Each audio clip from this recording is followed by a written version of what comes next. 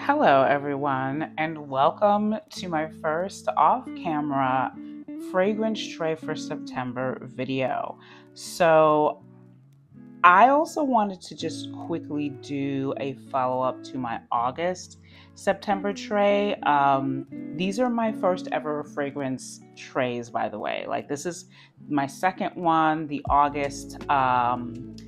Fragrance tray. I just did travel sizes, which are over here, and I'll just quickly go over my follow-up for that one. And these are my September fragrance tray fragrances.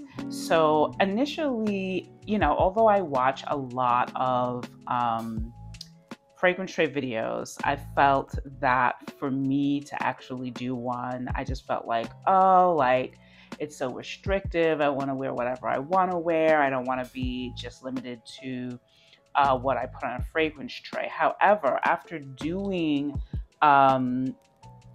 the August fragrance tray, this was actually really helpful for me. I finished up many of these travel sizes that I had been just holding on to, and it made me wear fragrances that I hadn't been reaching for. So let me just tell you really quickly about that. So this is the Utopia Vanilla Coco by Kayali. This is a fragrance that I absolutely love. That I'm not finished with it, obviously. I do want to get a full bottle of this. But did I even wear this? I might have worn it one day, but it's not finished as yet. I kind of want to get a full bottle of it before I finish it up, but this is where that's at. This is travel size of the Kylie Candy Rock Sugar fragrance. As you can see, that is done. Love that fragrance. So this one is the Expressive of Commodity Juice. And did I finish this? Did I finish this? No, this is not completely finished. But what I figured out about this fragrance is I think I want to add it to either October or December's fragrance tray, because this is a woody, fruity fragrance. That's what this is. And I don't think I have any woody fruity fragrances in my fragrance collection. I tried to squeeze this fragrance into a kind of juicy category for the summer. And for me anyway, this doesn't work that great for the summer because I love this fragrance. I really like it, but I kept trying to figure out why don't I reach for this? And so when I put it on my August tray and I was wearing it, I'm like, this doesn't feel right for this season. I think this is going to be better in the colder months, so I'm going to save it for one of the fall fragrance trays that I do. So the Burberry Goddess. I love this fragrance so freaking much. I'm so glad that I put it on my August fragrance tray. I love it. I loved wearing it. Haven't finished it as yet. I kind of want to hold on to this a little bit. I definitely need to just get a larger bottle, but when I wear this fragrance, I like to carry it around with me. It has beautiful projection, and it's got pretty good longevity as well, but I like to have it on me. It's such a wonderful fragrance. I have an emotional attachment to this. It's always just going to be a classic, but modern, soothing, with that beautiful blend of lavender and vanilla. The only fragrance that I own by Burberry, the only one that I like, really. I'm not into Burberry Her or Burberry Black or any of the other Burberry fragrances. This is the one for me right here. So Mood Ring by Fleur. Finished this quicker than I wanted to. Thought there was a few more sprays left in this. There's nothing. Definitely will be repurchasing this. It's just such a great pick-me-up fragrance. I think it's probably best for the summer months, but that doesn't mean I still don't want to just pick one up again soon. And what I love about this travel size or all of Fleur's travel sizes is that the atomizer comes out. So you can reuse this. You can put more of the same fragrance in it. You can put other fragrances in it. You can do whatever. I love that about Fleur's travel sizes. I believe, is there another one I have like that? I might have another travel size from another brand that also has a reusable bottle. But this is one of the first ones that I have purchased, and I really love that.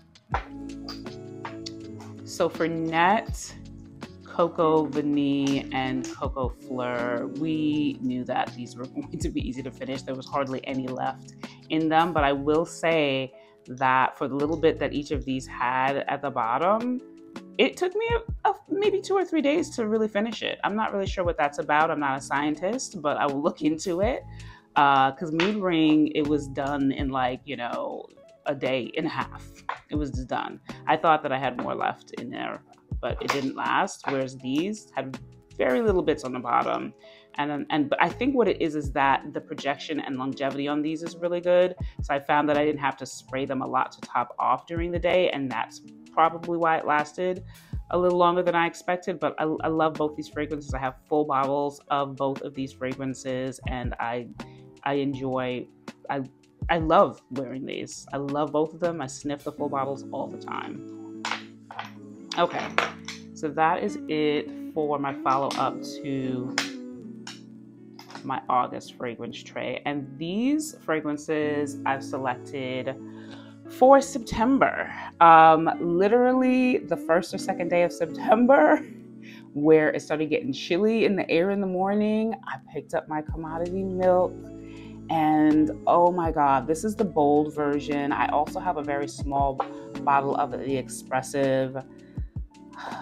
Another fragrance that I am very deeply emotionally attached to. This thing just gives so much just warmth and comfort and soothing, and it's just so much more than the notes even express. It's a feeling, it is memory, it is lactonic marshmallow, fluffy, it's warm, it's sweet, it's all of those things. But this is one of the first full bottles of fragrance that I ever purchased in my fragrance collection. I knew right away that I wanted to have this in my collection, always.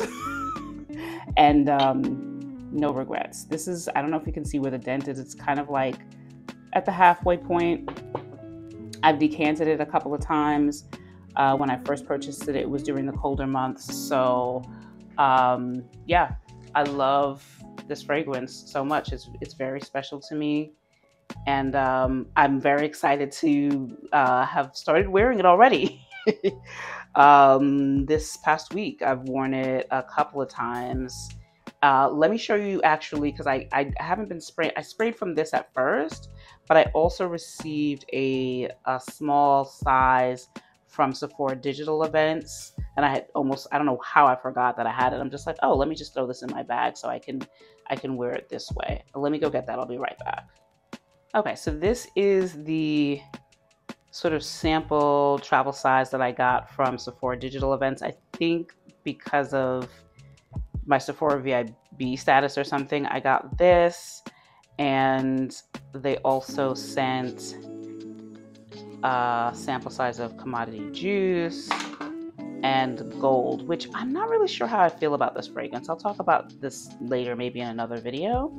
But they sent me an Expressive of Juice, which, you know, I already have this first travel size that I got. But I'm glad to have these as well, especially since they were both complimentary.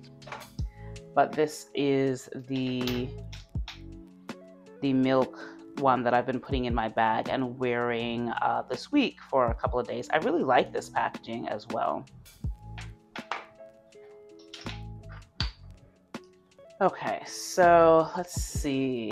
Ebony Wood by Zara. This is one of the latest fragrances that I picked up from Zara. I talked about this, I think, in my last video, and I mean, it's called Ebony Wood. it is the perfect fragrance to wear right now as it's getting cooler.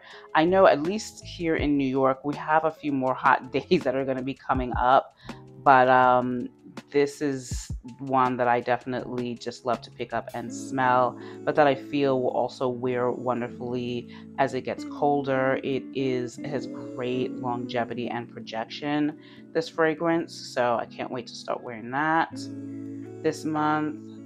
I also this morning noticed that, among my body mists, this Finery New Rouge body mist, which I flipped over when I initially got it, I haven't been wearing it for months and it's almost done. So I'm gonna add this to my September tray to try and just finish it up, for if no other reason than to make some room in my vanity because of all the body mists that are in there. But I was spraying it this morning. I'm just like, this is still amazing. I still really love this. So I'm going to try and wear it this month and finish it up.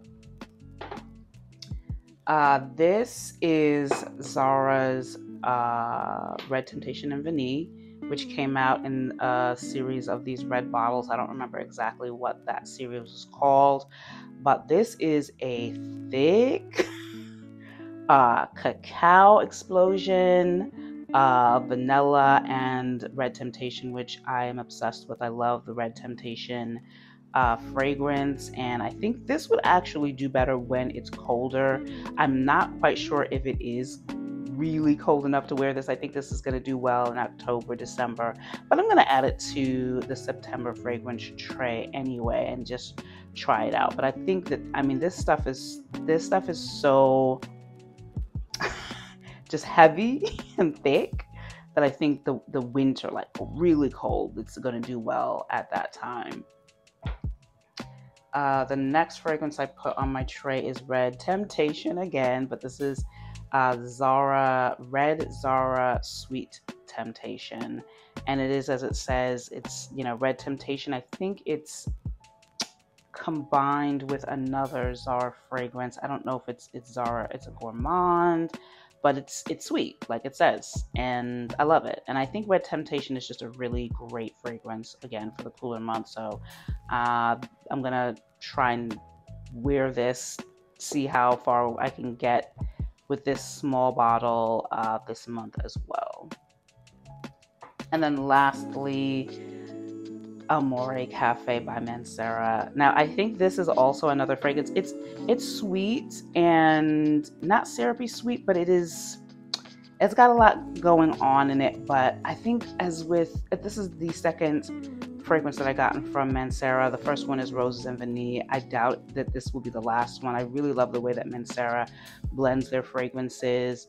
I don't think that this is overpowering. I don't think that it's too thick. I don't think that it's too sweet. So I do think that this will be nice in the colder months. I haven't worn it out yet, so this month will be the first time wearing this. But I'm also excited to see how this wears when it gets colder as well. So these are kind of just beginner fragrances for my September fragrance tray. Ideally, I would love to wear these when it's like even colder than it's going to be this September, because like I said, it's getting cold in the mornings, but we've got some 80-degree days left, I believe, at least at the end of this week, before it starts to transition to just getting increasingly colder, and that is when I think these fragrances are going to shine. This is completely new to me. This is my second time doing this, but I'm excited because instead of looking at it as a restriction to what I can wear, because obviously I can still wear fragrances outside of this fragrance tray, I'm also looking at it as, wearing the fragrances that I have, because it's getting a little crazy for me from week to week or every couple of weeks. There's a new fragrance. I have a very long list of fragrances that I want to try. I haven't mentioned this yet, but I've been putting my fragrance wish list in this fragrance journal made by amazing YouTube content creator, fragrance content creator Vania Mikkel. She created this fragrance journal. I'll talk more about it in another video. But I have a long list of fragrances that I want to try, and I can't try them all at once. In fact, I don't even think that's a smart idea. But I do think what is smart is to experience the fragrances that I have and that I love, and report back on that experience. So that's part of what creating fragrance trays has been doing for me. I suspect that might be the goal as well. So that is it for me. I hope that you enjoyed this, and I will see you in my next video soon. Bye.